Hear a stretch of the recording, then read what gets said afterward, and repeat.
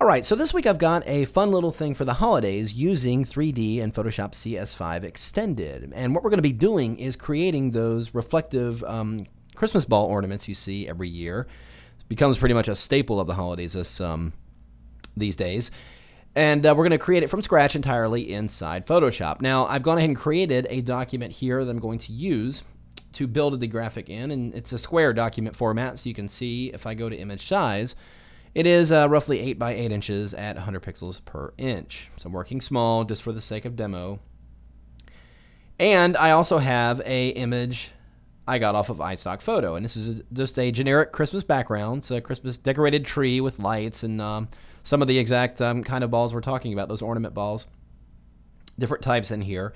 And I'm just going to use a very small section of this background image. There's a lot of things going on, and I don't really need this much of that. I really only need a small part of it because we're going to be close in on the tree in our final concept. So I'm going to go in the toolbar here and grab the rectangular marquee tool and just hold down the shift key so I can get a square selection and just draw a selection over an area of the image that I want to use, which is roughly that area there. Now I'm going to go and grab the move tool over here, grab that selected area and just drag and drop it into my working document. There we go. Now, it did come over considerably smaller than my canvas area. That's fine because we're going to scale it up. Now, you might think by scaling it up, we're resampling it up, so the detail and quality is going to diminish greatly. Yes, it's going to, but because this is going to be a background element, I'm going to put an overall blur on anyway. It's going to be just fine. So I'm going to put it in free transform. Press Command or Control T. Hold down Shift and Option. This would be Shift Alt if you're on Windows, and I'm just going to scale this graphic from the center and drag it out and go a little bit beyond the edges of my canvas. There you can see, and nudge that in place here. There we go. All right, so there's the background in place. Now what I want to do is go ahead and create my 3D element. I'm going to go ahead and create a new blank layer. Fill that layer with a simple base color. We're going to change it later, but for now, let's just go ahead and use 50% gray at normal, 100%. There we go. And simply go to the 3D menu. Again, 3D is a CS5 extended only feature. You do have it in CS4, but you don't have certain features like repoussé, but we're actually going to be using the standard shapes. So this is also available in CS4 extended if you have that as well. So go to 3D menu, go to New Shape from Layer, and go down here and choose Sphere. It's going to take that gray fill and wrap it around this 3D sphere as you see right here. And now what we can do is, because it's 3D, we can add reflective properties to it and make it look like it's really sitting in this scene here rather than just floating on top of it.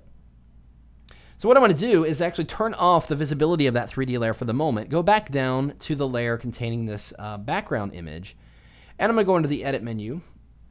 Or rather, let's do a Command-All. Do Command-A or Control-A to select the entire image on that layer. Go under Edit, Copy. Now, I've got that background image copied to the clipboard. I'm going to reactivate the 3D layer and then open up my 3D panel. Go under Window, down here to 3D. And just minimize this a little bit here. So inside the 3D panel, all I'm going to do is go over here to the third tab over at the very top, which is the Materials section. And since the sphere only has one side, it just lists one mesh surface, which is the sphere material. With that highlighted, go down here to the Reflection property and increase that to 100%. Now, we don't see anything reflected because there's nothing in the environment to reflect. So we're going to go into this environment setting just above reflection and click on the menu and go in here and choose new texture. Now it's going to remember the image we copied to the clipboard a moment ago, which is that background layer or that background image, and it's going to remember the dimensions of that image, which is 800 by 800 at 100 pixels per inch. We'll click OK. It creates that document. That's all it did. Now we need to go back to that same menu next to Environment and go into Open Texture. And then go into the Edit menu and choose Paste. Once that file is open, you'll notice it opens a new document completely. Go under File or Edit menu to Paste. It'll paste that background image in there. That's all we need to do. I'm going to go ahead and close the document and save the changes. And now you can see that environment is now reflecting around my sphere in the scene. Now, you don't typically see gray Christmas balls hanging on anybody's tree. That's kind of boring. So let's give it a little bit of color. So I'm going to go into that layer, and under the textures here in the layers panel, you can see layer 2. That is the diffuse material, which is the layer containing that gray fill from a moment ago. I'm going to double click it and open up that document, and there's that gray fill. All we're going to do here is fill it with another color. I'm just going to go ahead and choose a red, since those ornaments tend to come most typically in red, or they look look the best in red, in my opinion. So I've highlighted red. I'm going to go ahead and Option Delete, fills that layer with that red color, close the document, again, save the changes, and now it's reflecting that environment, and the ball is nice and spherical, reflecting the environment and reflective. Now, just going to go in and adjust a few other properties here. In the same material section, I'm going to increase the gloss to around 25.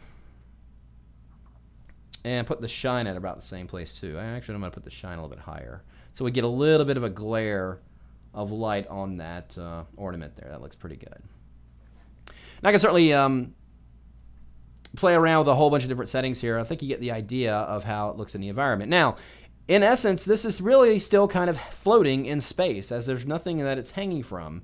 With that, it usually has that little knob on the top and the string or hook hanging from it. So let's go ahead and add that element there. So I'm going to create a new blank layer. And again, fill it with a base color, 50% gray, I'll be fine. Once again, to the 3D menu and choose New Shape from Layer, and this time we're going to choose Cylinder. And I'll go ahead and make that graphic a little bit smaller. I'm going to use not use the Mesh tool rather, but go in the toolbar and grab the 3D Object Slide tool here in the 3D Tools.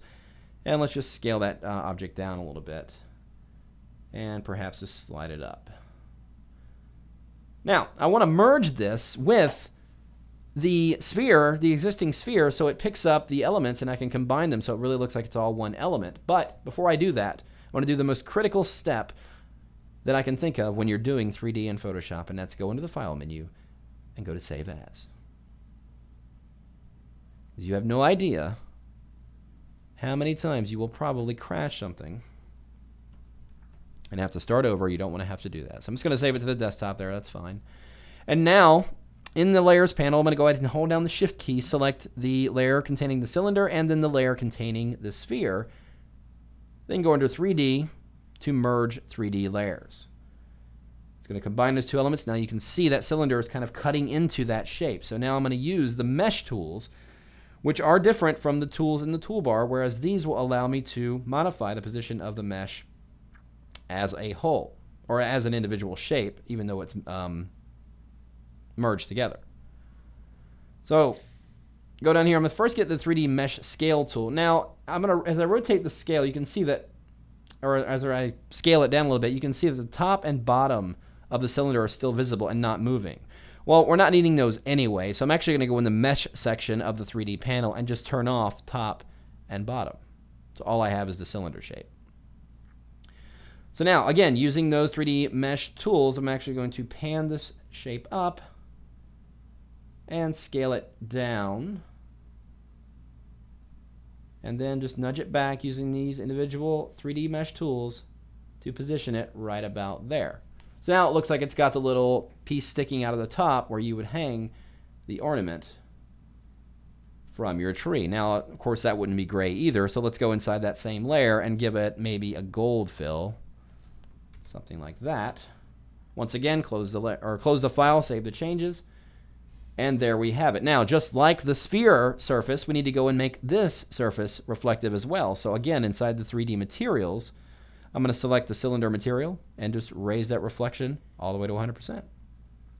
Just like before, I'm going to go into that environment setting as well, because if it stands to guess that this sphere would be reflecting the environment around it, so too would the piece at the top. So again, in the environment setting, new texture, same size because it's still in the same clipboard. It's the same image in the clipboard. Open texture, edit, paste, the same background, close the document, save the changes, and there those elements are now reflected in the overall scene.